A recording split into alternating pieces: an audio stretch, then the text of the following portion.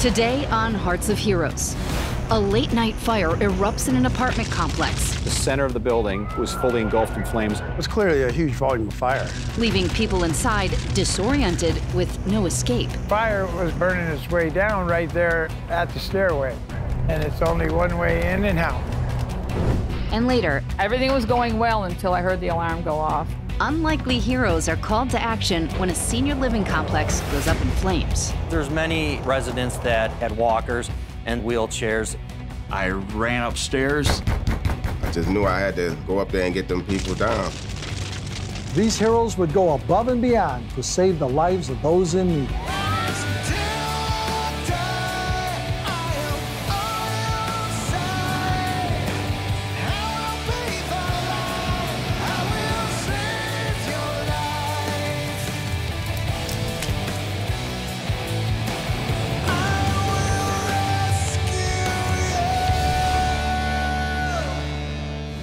No one wants to wake up in the middle of the night to the sound of fire alarms blaring. It was even more terrifying for the folks who live on an upper level of an apartment complex in Washington. They realized they were trapped with no way to escape. As the blaze grew, blocking exits and pathways, firefighters would have to use every resource and rescue maneuver to save the lives of 30 terrified residents. I heard the sirens outside, looked out into the hallway. It was filled with smoke. And it's only one way in and out. The center of the building was fully engulfed in flames, 30 to 40 feet high flames on the roof. I told my wife we got to go out through the window. We couldn't go on the roof because of the sparks, so we went through the hallway. I'm grabbing her hand. I touch the wall. It just crumbles. There's fire coming out. It's bright red, so I put my body between her and that hole in the wall. And I started freaking out, panicking. Who wants to be in a burning building? Auburn, Washington is a suburb of Seattle. It's got a population of 90,000 and a rich American history. Auburn was founded in 1890, and the fire department was founded around that same time. Take a stroll through the White River Valley Museum, and you'll see the city's beauty on full display. Or just walk down Main Street. You'll find buildings that have been here for centuries, and they've got a unique footprint. We call it a taxpayer, meaning that below has businesses, and on top it's a residential. Christina Sharp and her mother lived in one of these upstairs apartments. It was an old building, about 100 years old. There was just one hallway with apartments on either end of the hallway. That narrow hallway would be Christina and her mom's only hope of escape when an electrical fire ignited their building late one night in July 2021. I was listening to something on my phone, and then when I heard my neighbor's fire alarm going off, that sounds like something's wrong, and so I looked down the hallway and it was filled with smoke. I had to wake my mom up, and I started freaking out, panicking. I was afraid for my life. I knew the building was old. We didn't have sprinklers in the building either. Because of the building's advanced age, up-to-date sprinklers and fire alarm systems weren't mandated. Today, all modern buildings are required to have those systems, as well as multiple exits. Out of nowhere, Peter McPherson woke up to panicked cries outside his window. I heard somebody yell, "Oh, there's fire coming out the roof." I got my wife up. I looked outside the door and it was smoke in the building. So I told her, "Let's go, we gotta go." But there was one major problem. Fire was burning its way down right there at the stairway. There's a stairway in the middle of the building, and it's only one way in and out, no exits. By now, a call went out to the Valley Regional Fire Authority. Looked like it was a city block wide, just straight up above the trees. Coming up, with the only exit on fire, there are few options for a safe rescue. I seen a piece of the roof drop down, and it's right there at the stairwell. And later, a high-rise apartment fire calls for heroic action from the staff. There were flames coming out of the window. It was chaotic. I just knew I had to go up there and get them people down. But first, a tip to help you avoid a fire starting in your house. Some fires are out of our control, but did you know that a majority of avoidable fires start in the kitchen? Walking away from cooking food can quickly lead to dangerous and deadly flames that can engulf your home in a matter of minutes. If you have to walk away, be sure to turn the stove off before you go. Sometimes leaving your stove unattended can result in much worse than a burnt meal. That's why we urge you to practice cooking safely.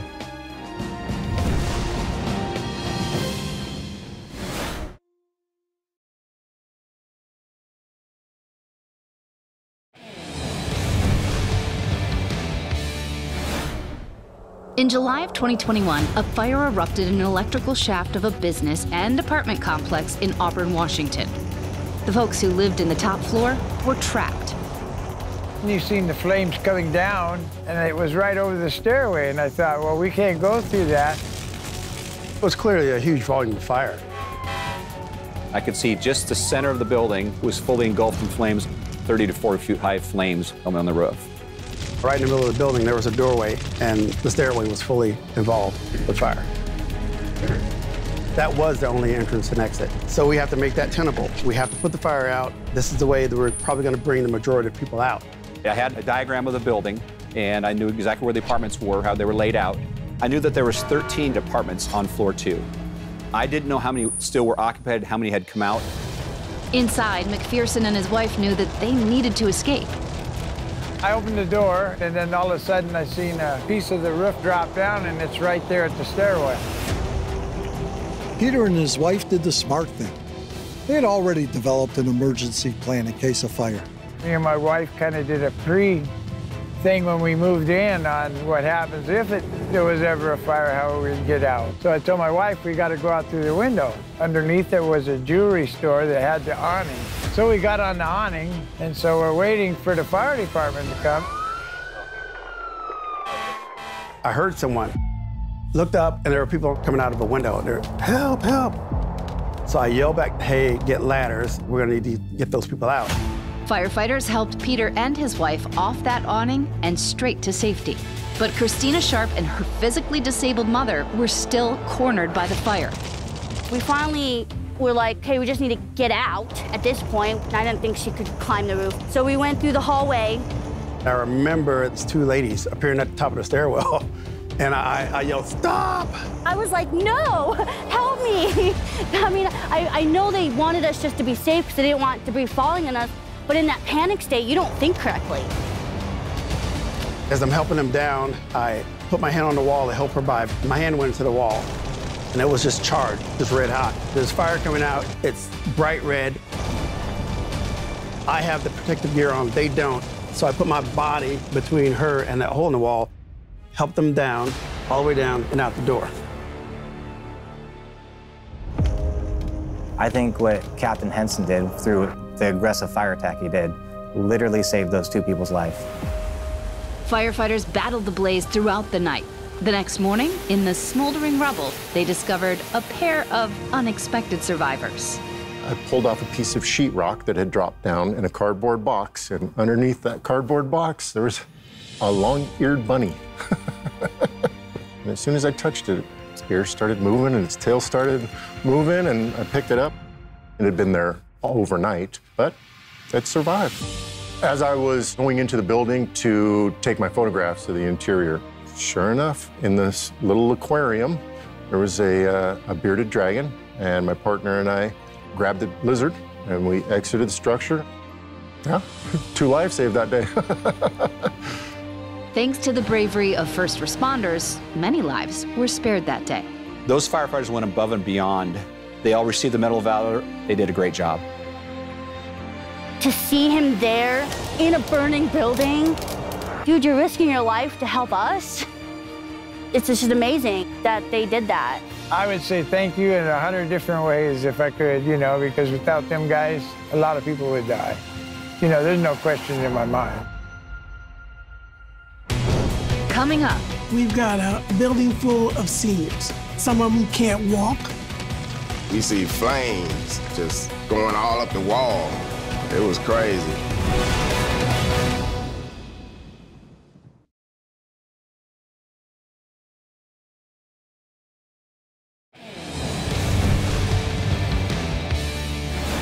Whenever a fire breaks out, we can always count on first responders to come to the rescue. But in those frightening moments before help arrives, it's often ordinary people who jump in and become extraordinary heroes.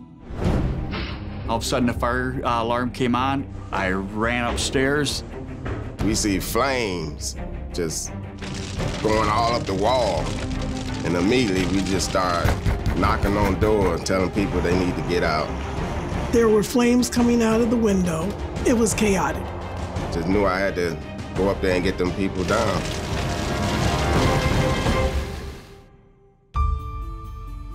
Ypsilanti, Michigan is a small city between Detroit and Ann Arbor. The city is home to the Michigan Firehouse Museum, built on the location of an original 1895 firehouse. Today, the 3 fire departments around Ypsilanti share resources and support one another.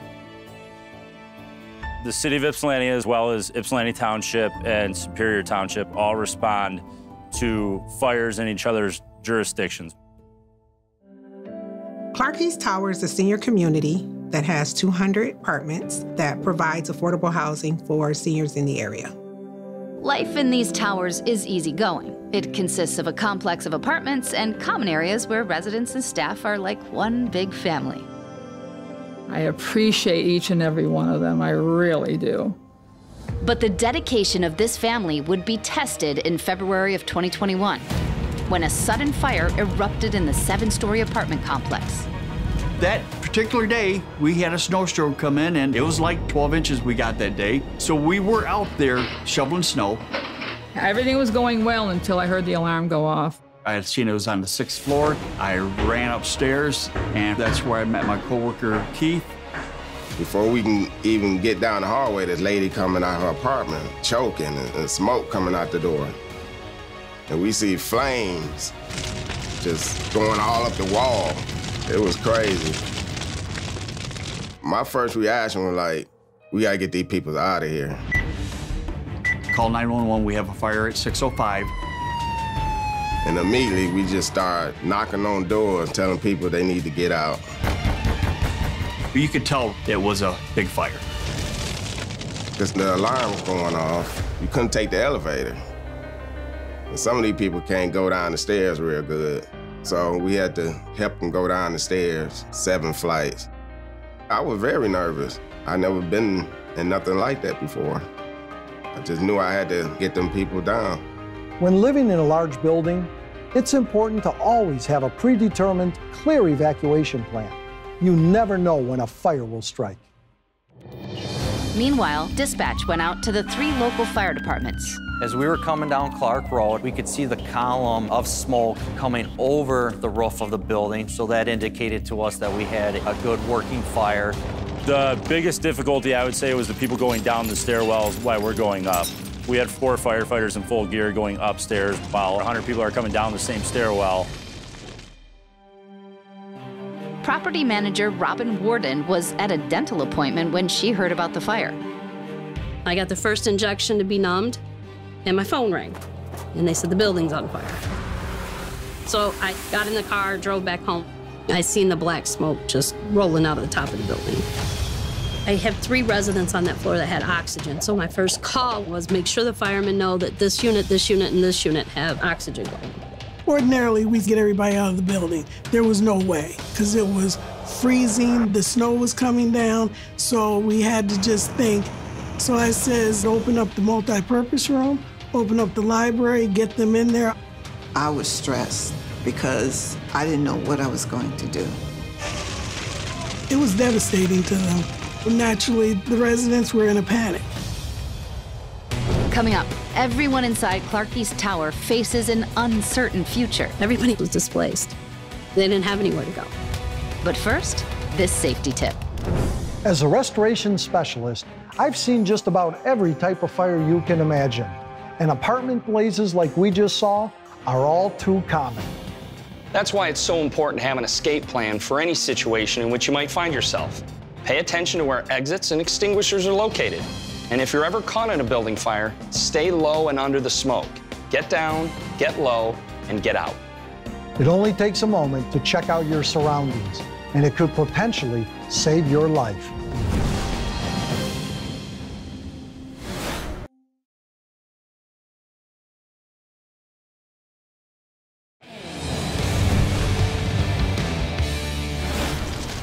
When a fire started in a 7-story senior living facility in 2021, the entire staff jumped in to make sure that the 200 residents made it out. You had maintenance, you had housekeepers. That helped evacuate those rooms and get those folks out of harm's way and get them downstairs. After many hours, firefighters were able to put out the blaze and keep it confined to one apartment. But just because fire damage was kept to a minimum didn't mean that the residents were out of the woods. The tower, their home, was uninhabitable. The fire wasn't the problem, it was the water damage after the fact. Water everywhere. It just came through the electrical outlets, it came down through the walls. Anytime there's an abundance of water, electricity is exceedingly dangerous. Never, ever go near a live power cable if you're standing in liquid of any type. When we found out that we had to evacuate the building, it was a bomb dropped on us. Out of all the 200 and something residents that we had, only like 60 went to family. Everybody else was displaced. They didn't have anywhere to go.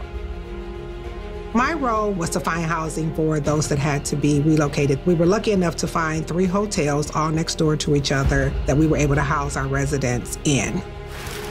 They had buses out there already, which I thought was a phenomenal task to do that quickly. And we got rooms very quickly. With everyone safely relocated, our sponsor, Belfour Property Restoration, got to work, transforming the facility. We had 9 units on every floor from the 6th down to the 1st affected from the water. You had to be real careful where you walked as far as trip hazards, that type of stuff. Electricity, you know, we got to make sure we got our rubber boots on, rubber gloves. You got to make sure nobody gets electrocuted. Every week we were turning back over a floor to the complex. After just a few months, the building was as good as new and ready to welcome everybody home. The day the last resident came home, we had music. They had signs held up saying, "Welcome home." And that was a great feeling. To be able to see the smiles of our residents that they were able to return home to a clean, safe building was just the best ever. After the restoration was complete, Sheldon Yellen of Belfour wanted to give a special thanks to the family of heroes at Clark East Tower. Well, here we are, once again, with some real-life heroes. All you did was put 200 people first, and you didn't stop, you didn't think about it, and you have proven, once again, that not all heroes wear badges and uniforms. I do have to say that, Robin, you in a dentist chair, showing up with a numb mouth, you are the first numbed hero that we've ever come across on this show. On behalf of all the residents that have been saved and brought to safety, thank you all, and we are honored to be in your presence. Standing here today looking at you, it occurs to me that you guys gave about 25% of all you got to give. Bring out 25 pizzas, please. In fact, looking at you again, I think you guys gave closer to 50%. Bring out another 25, please. And in fact, looking at you again, it occurs to me that you guys gave 100%. Bring out 50 more pizzas, please. And really, looking at you guys one more time, I think you gave every bit of 200%. Bring out another 100 pizzas, please. Let's feed every resident in this building and beyond.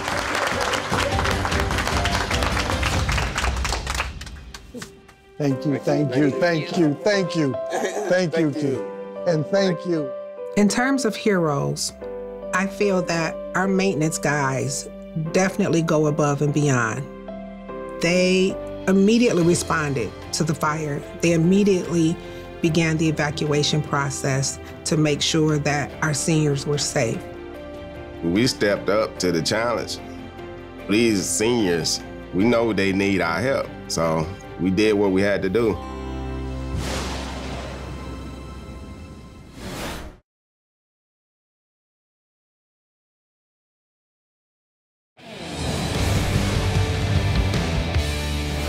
We We really hope that you leave us today inspired by these stories of real and amazing heroes. And let it also be a reminder that emergency preparation and planning can save you in a time of disaster. Thanks so much for watching. We'll see you next time, right here on Hearts of Heroes.